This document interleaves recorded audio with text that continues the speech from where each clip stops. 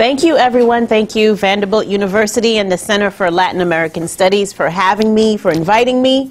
Last night I was at Tennessee Tech, and I was very far from Haiti. I felt very far from Haiti. A wonderful campus, wonderful students, faculty, and staff.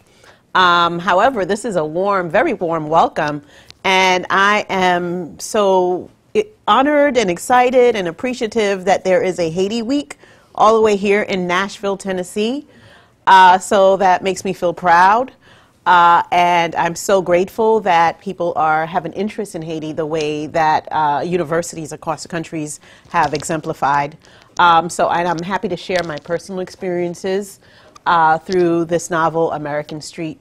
And thank you for noticing that I've been very productive in the last 2 years. But I must say that it took me 15 to 20 years to get published. So a lot of that I was writing for a very long time, trying to tell different kinds of stories. And my first novel was more of a personal one, one that tells a story of a girl immigrating from Haiti. That is not the first story that I tried to tell or to sell when I was trying to get published. However, I think publishing wanted more personal stories. They want immigrant stories, and they want stories from Haiti. There have been novels by non-Haitians that's been published in the past 5 to 10 years that's won awards. So I'm grateful that I was able to tell what the publishing community calls hashtag an own voices story. So own voices meaning someone who has had that experience is writing from that experience as opposed to someone who has not.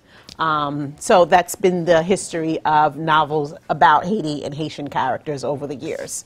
So I want to show you really quickly that I had a very cerebral lecture prepared for a college visit. This is very, very intellectual in terms of talking about Haiti from the Vodou spiritual traditional narrative and what it means to retain that narrative in the face of failed American dreams. So the horror part of it is when people come from a broken country or the poorest country in the Western Hemisphere to move to even poorer cities in the United States and the kind of horrors that immigrants confront.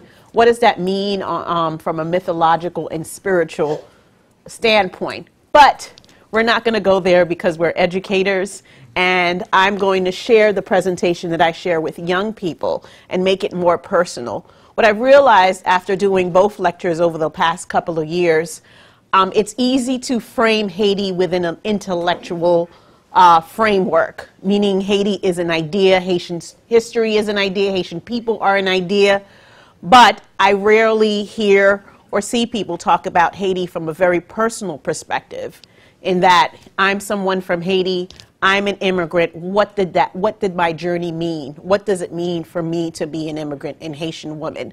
So this is why I chose to to share more of a personal story. And this is my personal journey. And these are very personal photos. There's no bullet points or anything like that. So I'm waiting for this to start. It's going to start.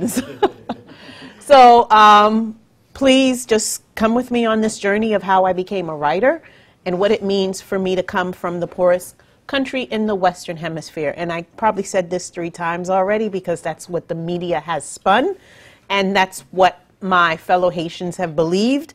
That's what your students in your class will believe. I just moved from Brooklyn.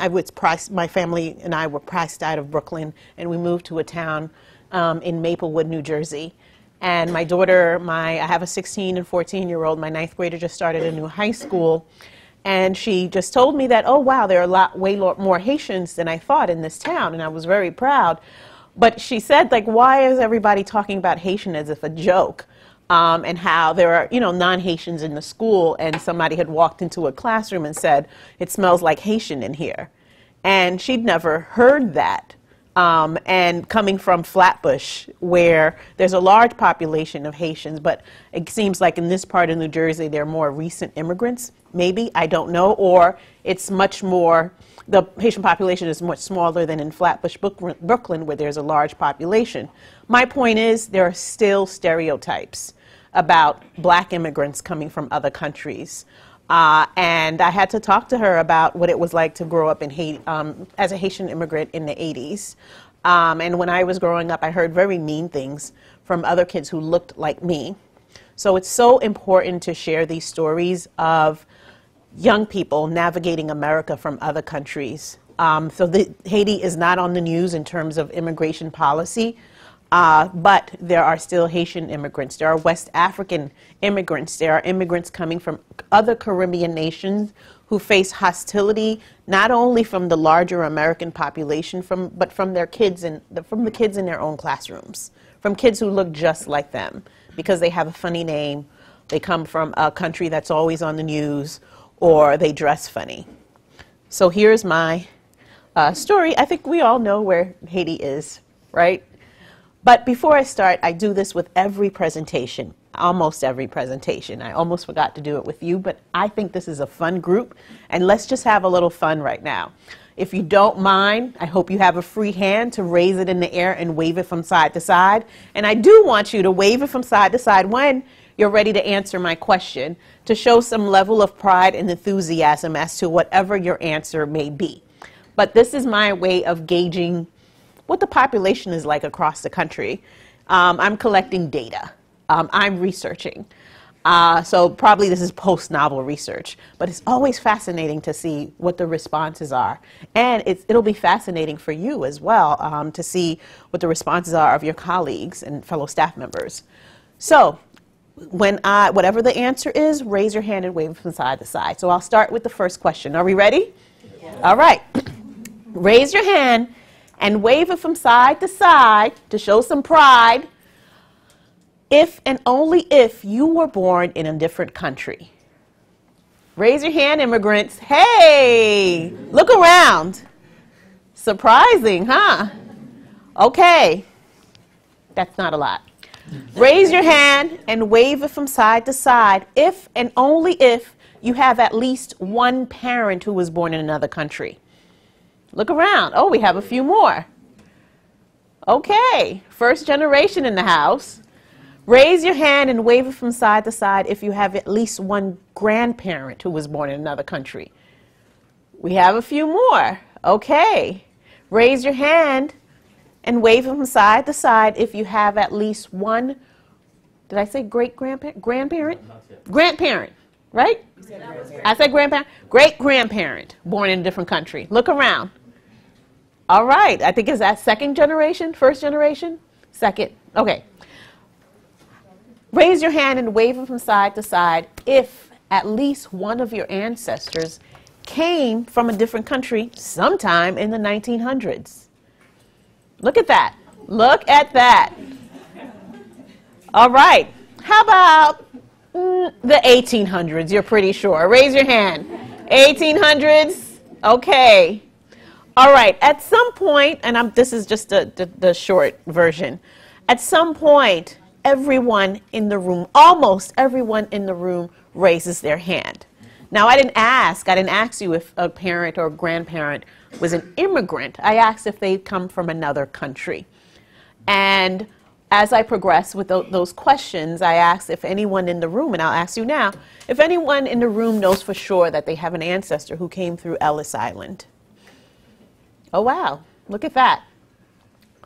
And anybody in this room know for sure that they have an ancestor who did not come here by choice? Raise your hand. Okay. And by choice meaning what part of the transatlantic slave trade? Raise your hand. Okay. All right. That's not the same kind of immigrant story.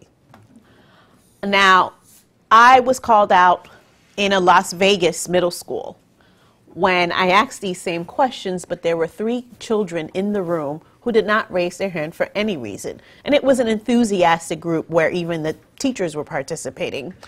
And they mentioned that they said, we're Native American. So they were. They lived on a reservation in Nevada. So this is one instance where we cannot say that we're all a nation of immigrants. And this was where these students felt invisible in this little interaction that we just had. So in that sense, I do this, and I've done it in an auditorium with as many as 200-300 students. And faculty participate. And it's very empowering for students to look around at the teachers to see who's raising their hands. And it's very empowering for the teachers to look at the students to see who's raising their hands. Because some students that we think are immigrants are not. Some students that we think are native are immigrants. So, and these conversations don't come up. And of course, New York City, there'll be a room full of, no, actually, the most surprising reaction I've gotten to this activity was in Connecticut, in Westport, Connecticut, where it was a homogenous group of white children in a very, very wealthy public school. And I'm sorry. And I thought, hey, nobody here is an immigrant, right? Not even first generation, maybe. But almost the whole school was first generation. And I was surprised to see that these seemingly very American-looking children were first and second generation immigrants in this very wealthy town. And somehow the teachers knew this, and I was like, what? Whoa. You know, so in terms of many were coming from Europe. There were European immigrants and Eastern European and Russian immigrant children in this very wealthy town, and that's a very different kind of immigrant story that we don't usually see. So in any case, the immigrant story, the immigrant narrative, and immigrant novel is very important for our young people. It's so necessary to push them past this American-centric narrative that they have and get them to see the world as on the global stage, to see children, to see human beings from a very global perspective. And hopefully our curriculum can move past this Eurocentric worldview. So, of course, Haiti is in the Caribbean and shares an island with the Dominican Republic. And I'm going to move a little quickly so I can get through the end. So here is where my immigration story begins, right? I like to say that. I can go back to as far as the Haitian Revolution, maybe, but for this particular narrative, I want to start with a dictatorship. And for the purposes of our current political climate, I love talking about dictatorships with young people. And I begin with Haiti's first brutal dictator, François Duvalier, who made himself president in 1956. He was democratically elected somewhat, and once in office, he said, no more elections. I'm the president for as long as I live. Now, how do you think someone can gain that sort of power and maintain it throughout the course of their lives? Tell me 3 things that a person can do to maintain that sort of power in a country like Haiti. Let's keep it very simple. What do you think? Yes? Fear. Fear. Yeah. Let's unpack that a little bit. One example of fear. Like military presence. Okay, military presence. In Haiti, they were the Tonton Macoute, which literally means Uncle Boogeyman or something like that. But it was just a nickname given to them because the idea was that they'd come and get you in the middle of the night if you were behaving badly, right? That was kind of like a monster figure a story told to children, and they applied that folktale to these henchmen, to the police's, to the president's henchmen, right? Fear, military. Give me 2 more things. Control of resources. Control of resources, yes. During his presidency, they made a deal with Arkansas rice farmers to bring subsidized rice to Haiti. And this drove the native rice farmers out of business. And therefore, Haitian farmers were no longer able to stay in business and support themselves. So that's one way, controlling farming, the food industry, that sort of resource. Yes. Anything else? One more. Let's be dramatic here. Let's be dramatic. Yeah. Control of information, journalism. Yeah. Propaganda. Journalists had no power. What happened to them? What would happen to journalists? Yeah. What's another word for killing? Murder. You know, kids get excited about that for whatever reason. So basically, kids and young people get that immediately. How do you maintain? You kill people. They get really excited. And I'm like, yeah, basically, no, this is not happening here. But then we peel back the layer and talk about propaganda and journalists and controlling resources and all of that. There was a political prison in Haiti called Fort Dimanche. So basically, yes, it was violence. And there was something called the brain drain in Haiti, where most of the intellectuals, your lawyers, your PhDs, your scholars, your teachers were leaving the country in droves because they feared that sort of oppression.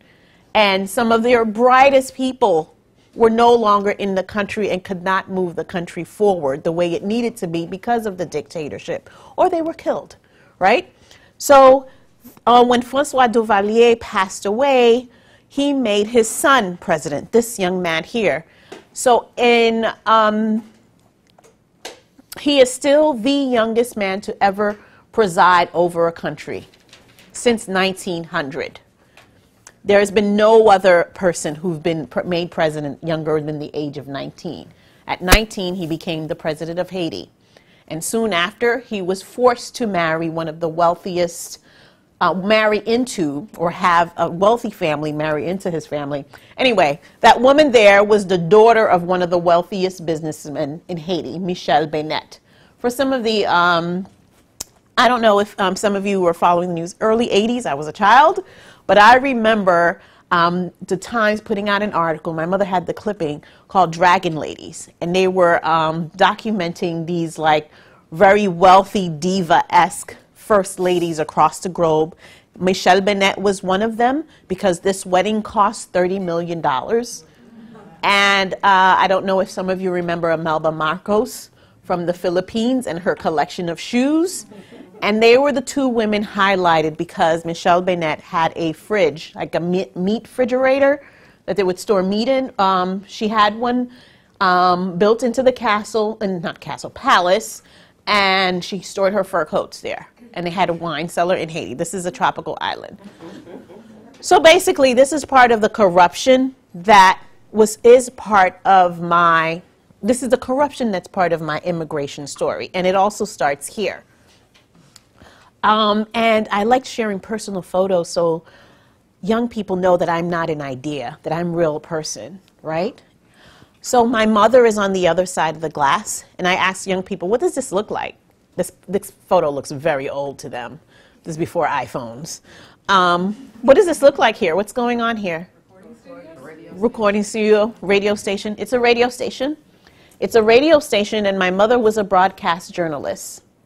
My mother reported the news.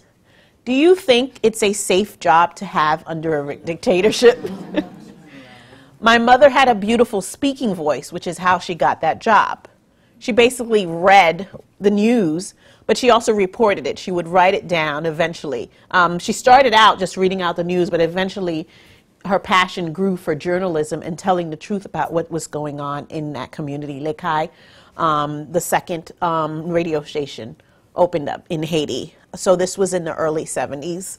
And my mother could speak French very fluently, and she spoke Creole, this sort of Creole French. Creole can be fancy, or it could be like guttural, you know, like African-American vernacular. You can go up or down. So this is how she became a broadcast journalist. But it became more dangerous based on the news she was reporting. And the idea was that these henchmen, the Tonton Macoute, the militia, would, any news that you would hear about anybody talking bad about the government, the stories would be that they'd go to bed, one night, and then you hear a knocking on the door in the middle of the night, and poof, they're gone, right? And these are the stories that my mother would tell. And this put her at risk, right? This put her in a lot of danger. Another thing that happened was that my mother was a little pretty young thing, and this is Haiti. And what form of oppression can exist in a country like Haiti? And this is what I ask about, ask high schoolers. What do you think? Sexual assault. Yes, and it starts with a P. And nope, not that. Okay, nope. Prostitution? Nope. Oh. Okay. All of that is part of the larger umbrella called patriarchy.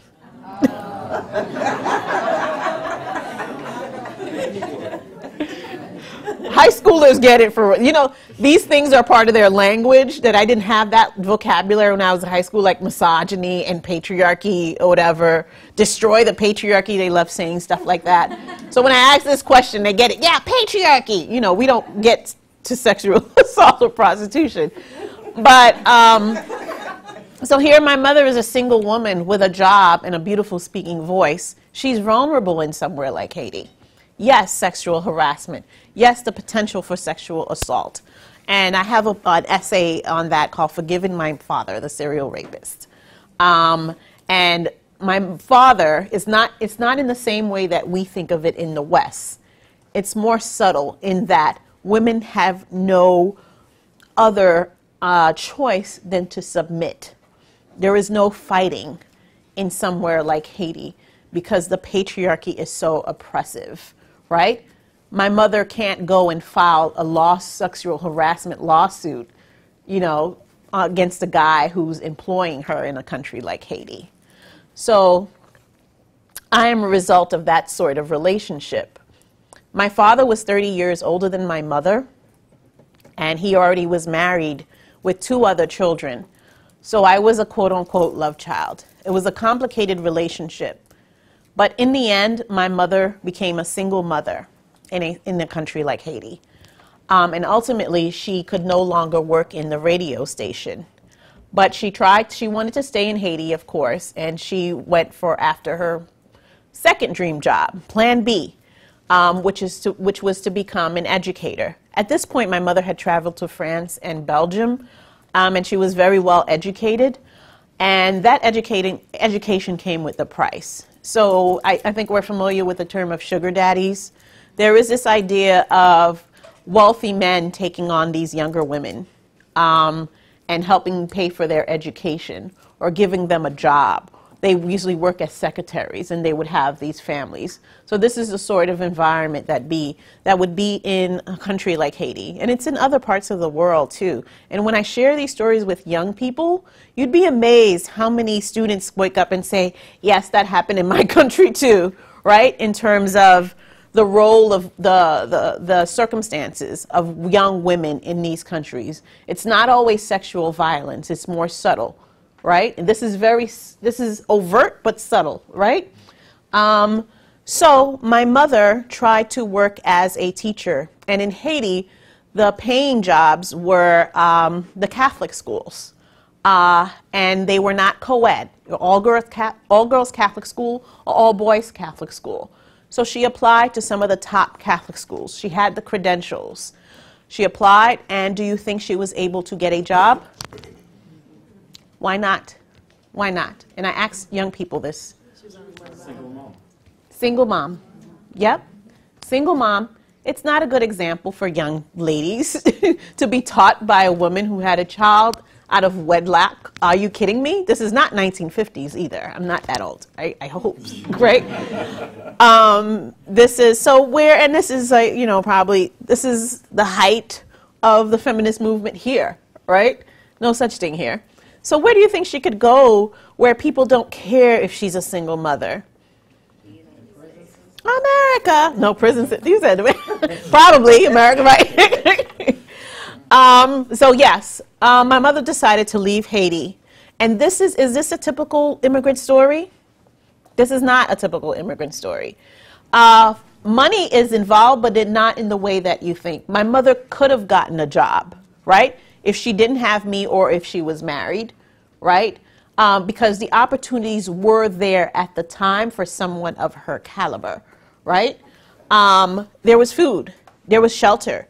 Because in Haiti, in this narrative that they tell you that people are going hungry, yes, that's true. At the same time, people do come together to share resources, right? My mother would not go hungry if she did not find a job. She was an ambitious woman. Now, this is out of order a little bit. Now, I say my sister in quotes here because in leaving Haiti, I want young people to know what I was leaving behind, right? Leaving Haiti, immigration is not an idea. It is, there are things that you leave behind, people that you leave behind, and feelings and memories, right? My strongest memory of Haiti is this little girl beside me, right? At 4 years old. I remember my little friends in Haiti. You could see me. You could see same little face. My cousin and my little friend next to me. I always kept this picture because these are those two were the strongest memories as a child, as a very small child. So just remember this picture. I'll be coming back to it later. This is the last picture I took in Haiti, Toussaint Louverture Airport, looking very apprehensive because I was leaving warm sunshine, food, family, friends. If I remember stepping outside the house and I was not amongst strangers, the family was the whole town, basically, right? And the streets are structured that way. Haiti was, you know, yes, there were things that happened. At the same time, there was the familiarity of language and culture and customs, right? That made it feel as if everyone was your family. I don't look happy. Now, do you think when people move from disenfranchised countries, do you think they're moving into wealthy suburbs? Are they moving to Tony cities, large cities, and fancy apartments? Most times we are moving into equally or even more so disenfranchised cities and neighborhoods. And the trauma of immigration, that's the huge part of it. Because, yes, if there's trauma and violence where you're coming from, at least you can get together with family and friends and experience it together. Right? I'll share a little bit about that. You're not alone in your trauma, right, from your home country. America, you're alone. So this is not my picture. These kids look a little rough. Now this is a photographer who worked as a teacher in Bushwick in the late 70s and 80s, and she also took pictures of Studio 54. A famous photographer, Meryl, her name escapes me right now. But she had stored all this film in her boxes, and a few years ago discovered them and decided to print them and did a show. And it was groundbreaking because no one had documented Bushwick, Brooklyn in such a way. No one was going out there to take pictures of the locals. And at this point, she was part of the community and was able to document young people this way. So these were some of her students, and this is what Bushwick looked like when I moved there. There were blocks, decent blocks with, you know, with trees, but then you could turn the corner and this would happen, right? And this is not happenstance. You probably heard of the blackout of 1977 in the summer of Sam, right? New York City was on the decline. New York City was basically bankrupt in the 70s. And by the 80s, you get neighborhoods looking like this. The Bronx is burning. Harlem looked like this, and parts of Brooklyn looked like this. What happened is there was huge unemployment. People could not pay their rents. When people could not pay their rents en masse, meaning the whole building wasn't paying rent, the landlord had to do something.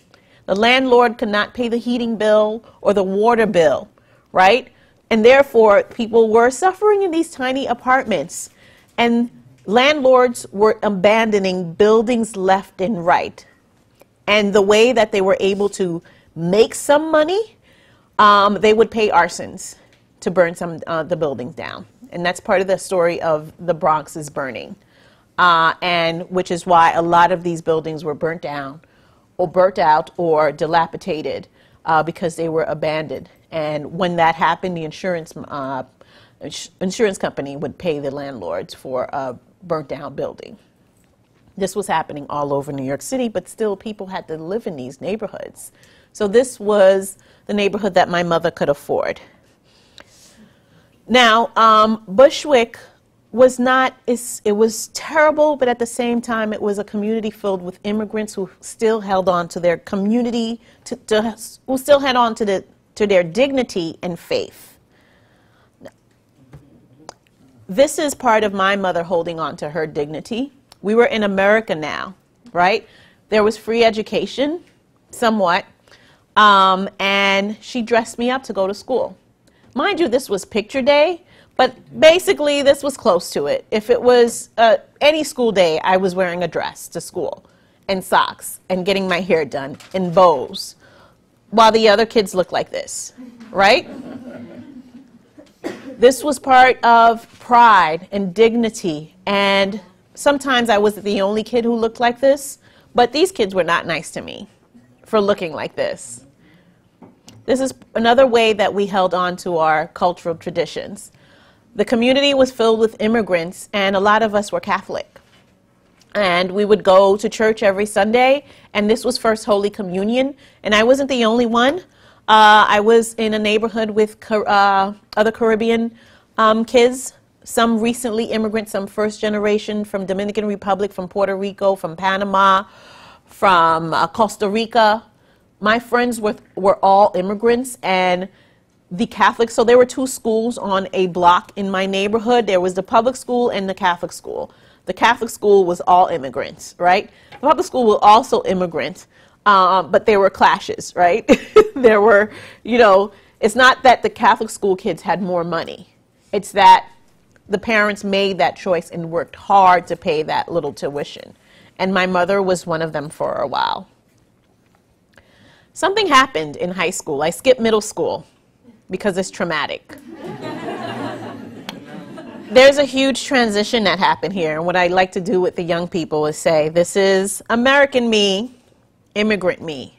American me, immigrant me. What do you think happened? This is what I asked the young people. What happened? Americanized. Americanized, yes. Give me two other words. Assimilated. Assimilation, and another one? Yep. Huh? Integration. Integration and adapt. I adapted. Adaptation, right? I could not do this through high school, right? They would slaughter me. So at some point, I looked like everybody else, and I didn't even have to say that I was immigrant, right? Except for my name, right? There was no accent in high school, and I went to a all-white high school in Fresh Meadows, Queens. I went to a fancy Catholic school. I don't know if you know the Gottis.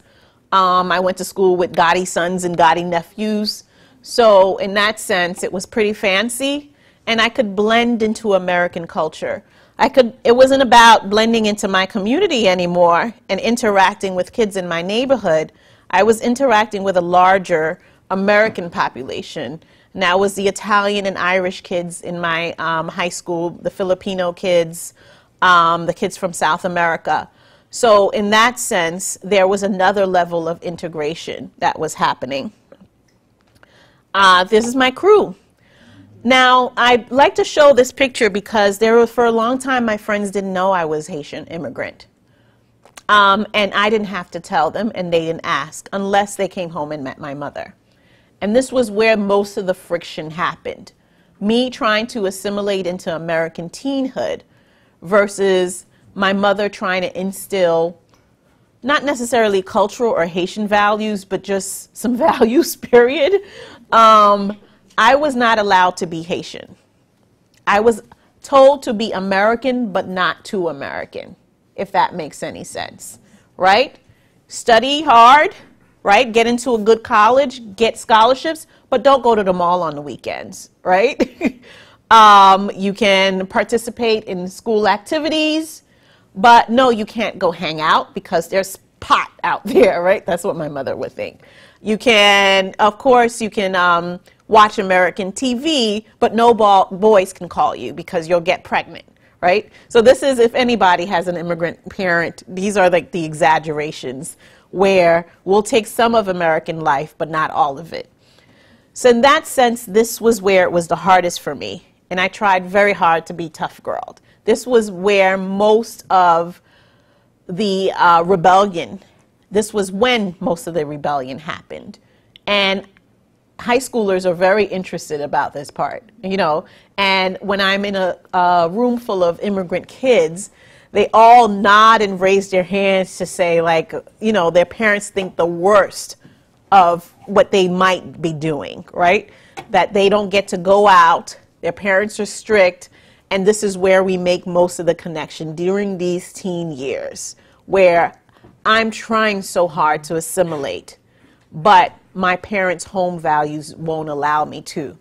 And this is where it was hardest for me. Something happened here. Something happened. Look, immigrant, American, immigrant. I look very immigrant. I look very ethnic. Now, so I'm going to wrap it up here and say what happened here is I took college. I was in college. I was in college where I was taking an African American literature class, and we were reading about the Caribbean, and Haiti came up. Haitian history came up. Haitian Vodou came up. And guess who knew all the answers? Not me. I had no idea what they were talking about because I did not learn any of it. My mother did not pass on this information because the home country was so traumatizing to her that there was no reason to kind of reach back, because her goal was to have me live the American dream. So why reach back for that sort of history when it was so painful, especially when Haiti is on the news for natural disasters, political corruption, diseases? Why hold on to that, right? So here I am in a college classroom not having a clue about my own history and my own culture. And I was born there, right? So I felt so ashamed and embarrassed that I didn't know that from that point on, I learned everything that I could possibly learn about in any given culture. So this is me being cultural. I became a hippie, basically, right? I was like rejecting everything American, right? If I had a cough, I was not drinking Robitussin. What herbs? I was into herbs. I was into crystals. I was into everything anti-Western because I was so angry about what I had not learned throughout elementary school and high school that I went way left of center. And this is when I became essentially an artist, a poet, and a journalist looking for truth because of what I've been deprived of as an immigrant child. I eventually learned about Edwidge Danticat, and this is me meeting my idol, because that was the first time that I didn't have to reach so far to find my own culture. It was right there within the pages of a book. And the first book that I read from her was Breath Eye's Memory, and she mentioned my mother's hometown of Damarie, Haiti. And I felt so incredibly validated that I didn't have to do all that left of center stuff, and I found balance, and I was able to move forward with my chosen career path, which was writing. Went to Haiti in 2010 after the earthquake, first time as an adult. Remember them? I thought they died in the earthquake because 300,000 people died. They lived in Port-au-Prince, and I had not seen them since that picture was taken. And my mother and I searched everywhere until we looked on Facebook. And there they were, and it was at that moment that my mother told me that that little girl was not my friend, but my half-sister. 3 months apart. She did not know who her father was, but then her family, when she confronted them, they were like, yeah, that's your dad. Traumatic for both of us. She had just survived an earthquake. So I had reason to go back to Haiti. And when I did, I conducted a workshop with teen girls because I had to give back in some way. And these girls had every single one of them lost at least one family member in the earthquake. And they did not know each other 3 days before this picture was taken. They were chosen to participate in the workshop from different schools around Port-au-Prince. And you see how they're all hugging each other? That's culture to me. They did not know each other, but they were bonded by a common experience and a common trauma. And that's the resilience that the media likes to portray. It's not that, you know, we can take a lot of hurt. It's that there is community, there is kind of, you know, this sort of camaraderie in the trauma. And these girls demonstrated that for me. I don't think I'd ever have this sort of bonding with teen girls here after only 3 days, right? And they had jokes for days. They were always laughing and had all sorts of witty jokes. And after that earthquake is when I really decided this is what I wanted to do. I wanted to write for young people, and I did an MFA in writing for children and young adults. That's my mother with the flowers and my 3 kids and my husband. This is a very special moment for me because the first picture book that I published, an organization bought several copies to send to a preschool in Haiti. So all those girls are 4 years old reading a picture book that I'd written. And they were the age that they're the age that I was when I left Haiti. And that was full circle for me. This is my way of instilling cultural pride in my children so that they're never in a college classroom feeling that they did not learn something about who they are. Trinidad. Trinidad, yes. My husband is Trinidadian Liberian. This is the first Haitian reader that I met when American Street was published. Her teacher brought her to me and said she just moved to her Virginia town and was the only Haitian student for miles around. And when she discovered that book, she felt less lonely in the world, right? According to her, what she said. My mother, the journalist. Now, the thing about immigrants is that we all know that many immigrants come from their home countries with PhDs, with high degrees, with huge accomplishments, and they cannot live out their dreams in this country because of the language barrier and sometimes some of the red tape, the bureaucratic red tape that prevents them from doing what it is that they wanted to do in their home countries. Me in Miami, I've never been to Haiti, but Miami is close enough, right? Me being Haitian, and I just added this picture. This is the corner of American Street and Joy Road in Detroit. And I will tell you in the Q&A, maybe someone will ask why I chose to write this sort of immigrant story in Detroit. And yes, the crew that you saw inspired the 3 Bs.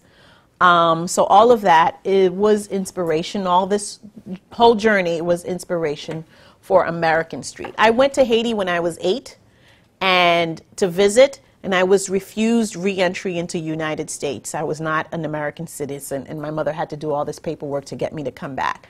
And I did not become a citizen until I was 19 years old, at which point I started college and did not get any financial aid because of that. So that is the end of my talk, and we're going to open to some Q&A.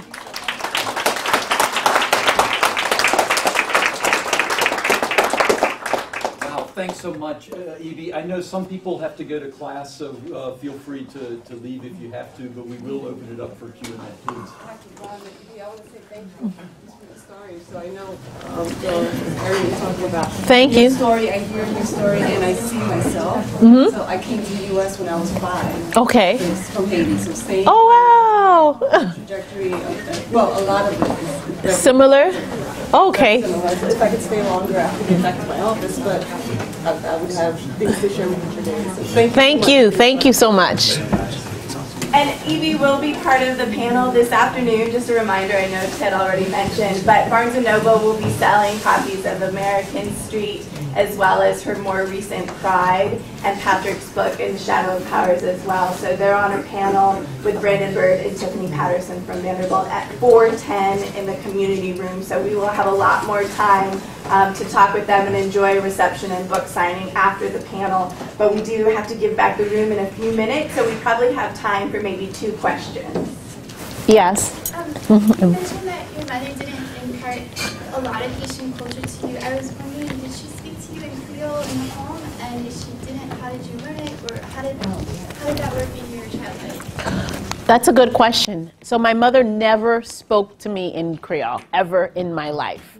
She spoke about me in Creole to her friends on the phone. You understand? Like, there's the difference. And I'd be right there in the room, and she'd be like talking about me to someone else in Creole. But she only spoke in English to me, and it's a hard conversation to have with her. She regrets it, but she said she wanted to practice her English. There was one, yeah, right here, and then, yeah? Mm-hmm. So I'm curious to know, like your experience with kind of like identifying your blackness and kind of finding what that is for you. Because so me and my family moved here. One thing I struggled with was like with fitting in, obviously, because like I mean I'm black, so like the white kids, you know, the spiel. Right, right. But then at the same time, like my black wasn't black enough because there was this like division between, Right. like, you know, Africans and African Americans. So I'm just curious to know like how you kind of navigated that. Interesting enough, I just edited an anthology called Black Enough, and it's 16 YA authors talking about the black experience. So I think I did not feel comfortable until I embraced global blackness. So until I connected with my Caribbean friends, my West African friends, and I was able to see the things that connected us all. So when I saw the common things, that's when I was able to embrace more of a global blackness. Afrocentric, I felt more comfortable being Afrocentric than like in the 90s than embracing this sort of New York blackness or American blackness. And I found my tribe, other black kids who were artists, we shared that in common. So I had to push past American-centric idea of blackness, if you know what I mean. Yeah? Okay, thank you for that question. You have one more? Yeah, I want to know, why did you choose to start your book off in... Oh, Detroit. Okay, so yeah, I had asked her. So I wanted to tell this story. If I wanted to make it modern day, I would have to set it in Bushwick because that's where I moved to. But Bushwick in 1980s, Bushwick now is not the same as it was in 1980s at all. It's completely gentrified. That block that I show you is probably very fancy right now with $2-3 million buildings and brownstones. I would have to set it in 1980s, and historical fiction with young people, it doesn't have the same impact because I wanted to make it immediate. But there was a New York Times article called Last Stop on the L Train, Detroit. The L train goes through Bushwick, and the idea was that people could no longer afford Bushwick. So if they could no longer afford like this very last bastion of affordability in New York City, they could go to Detroit. That's terrible, but there were ads telling people to go to Detroit because a lot of the buildings look like that now. I mean, there's more green space in Detroit, but when I visited, there are whole fields that where houses once stood, where buildings once stood. And it looked very similar to what Brooklyn, Bushwick used to look like. And I needed to sell it in modern day city that's grappling with economics and unemployment and violence the same way it did, the same way New York City did in the 1970s and 80s. And there are immigrants in Detroit. There are Haitian immigrants in Detroit. And I discovered that there's an American street there, and that intersects with a Joy Road, and I thought that was a perfect setting for an immigrant story. Thank you so much. Thank you.